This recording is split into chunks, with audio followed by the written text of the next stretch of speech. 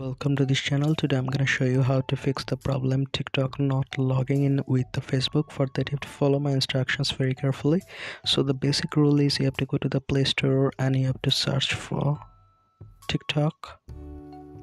Okay, and make sure you update the TikTok application. So it is updated now. Then you have to tap and hold the TikTok application, or you can directly go to the settings and you can find for TikTok application. Tap and hold it, go to the app info. Okay, then storage and cache, clear the storage. You have to first clear the cache and check that out.